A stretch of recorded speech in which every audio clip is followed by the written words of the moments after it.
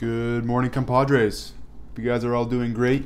Had yourself a wonderful weekend full of sunshine and temperate weather. I think I did, so there's that. Today I'm going to be drinking a Green Mountain coffee. It is their pumpkin spice. And let's give her a sip because pumpkin is the word.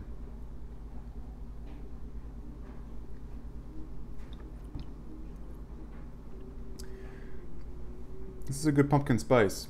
When you open the bag, you can smell the pumpkin pie seasonings, which is probably a mixture of nutmeg and cinnamon and other things that you think of when you think of pumpkins.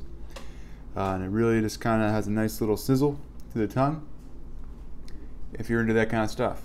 If not, so be it. I would say for a pumpkin spice coffee, this is a good choice. Hopping right into today's subject and lecture. We're going to be talking about running A to Z. So there's a lot of people out there that love to run. They love the freedom of the open road, wind in their hair, the cool breeze whipping against their legs. I don't really know any other reasons why you would want to run, but there's that. So there's a couple of things you need to understand when running. There's a whole process to it. Running is what we call very linear, so it's very forward and back in a straight line. So as you're training for running, becoming a better runner, of course you want to put mileage on. But if you haven't seen my video of the evolution of running, there's a bunch of different phases you should master before you're actually running. So that goes all the way from, a lot of it comes down to core control and then hip and knee stability and foot stability with contacting on the floor. Running is actually a fairly challenging event, which most people don't think of because it's supposed to be something that's natural. But a lot of people aren't good at what actually comes natural. So starting from the ground, learning to do reciprocal motion, so even like crawling and bear crawl, controlling the torso while moving opposite arm, opposite leg, and being able to stabilize through the foot and knee, and then moving it to a lunge pattern. Can I stabilize while lunging, or is my foot really wobbling every time uncontrollably? It's okay to have some, but I should, for the most part, have very good control. From there, how is my walking? Can I control in what we call the frontal plane, so going side to side? So as I step, can I resist that force? Because if all I do is run, again, it's very straightforward, so I may be able to stabilize forward, but there's a lot of side to side forces I need to account for.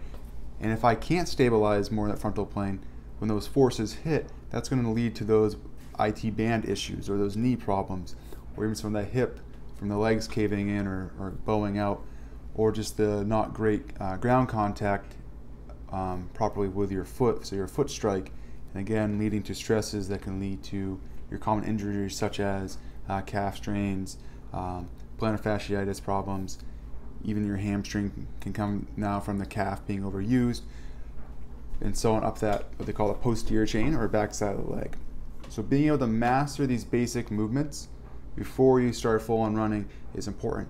And if you're already at the stage of where you're out there running, going back and re-looking at these. So can I jump side to side and maintain? Can I do a lateral lunge? Can I even lunge forward with stability? If not, work on these things, and that's going to improve your running and make you feel better.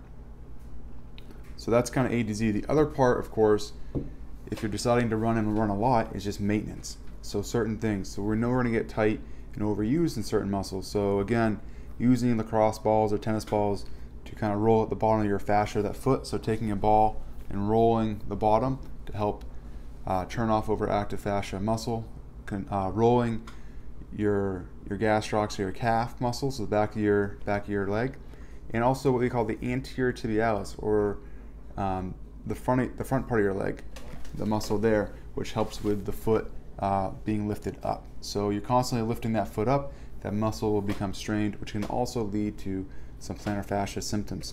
So taking care of that by rolling, massage, of course, going to see that, taking care of your glutes, properly strengthening the hamstrings, and then being able to stabilize.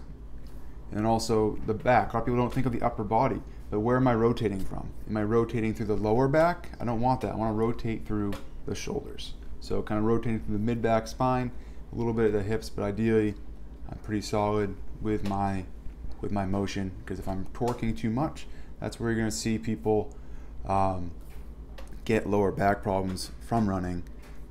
And then the last little bit is, of course, posture. So going back to planks and understanding being able to move with the reciprocal motion, so opposite arm, opposite leg, I want to be able to control my rib cage. So if I'm standing, I don't want to be flared. So think of really good posture. I don't necessarily want that. That's going to cause extension in that low back, and then add in that rotation movement, and now you're looking for a really good time for back pain to creep in. Whereas I want to kind of close that rib cage down and then kind of rotate through the shoulders. In that case, it's not going to be bent, but neutral, and ideally not so much movement. So that'll save your back in the long term. So just to recap real quick, make sure that you're training stability in multiple planes and being able to control your body while moving, such as the lunge, bear crawls, and such. And then taking care of the body from a maintenance standpoint. So foam rolling, the crossball, tiger stick, going to go see massages. And then finally, posture. So making sure your posture, or you're in good alignment when running. So do those three things to have a long, happy life of running. That's all I have. If you have any comments, please leave them down below, or you can shoot me a personal email at josh@joshwilliamsfitness.com. And as always, please check out my website, give me some love, and share it with your friends at joshwilliamsfitness.com. Have a good day. Bye.